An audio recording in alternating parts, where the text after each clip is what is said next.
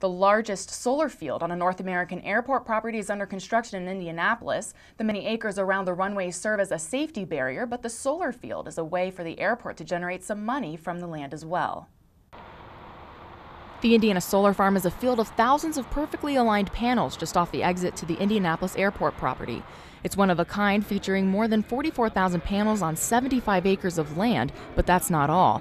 Phase 2 of the project is still in the works, and if it's approved, it will feature about the same amount of panels just beyond the current field. Together they will create 25 megawatts of green energy, enough to power 2,400 homes.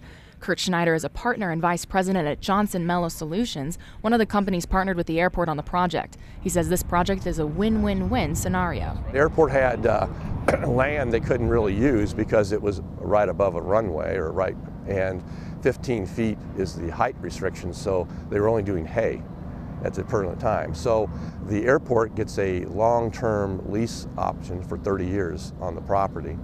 We win because we develop jobs and economic impact, and also the taxpayer wins as well because there's tax that will come off the roll of the actual land and have to be paid during the projects.